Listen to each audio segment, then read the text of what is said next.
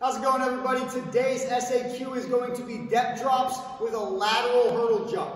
Okay, before we get started on the lateral work, we need to emphasize the deceleration, the depth drop. The depth drop is important because it's teaching us body control. It's teaching us eccentric strength, the ability to control the body, and we're prepping the body for everything we're about to do next.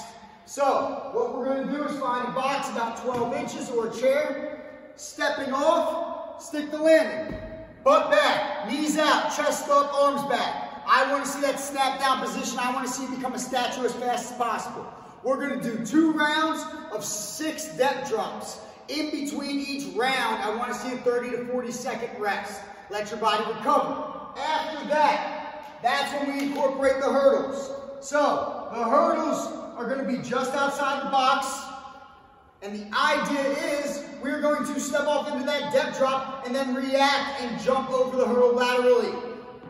Starting off going to the right. Again, stick the second landing. Always control the last movement of a drill. Showing on the left side. Stick.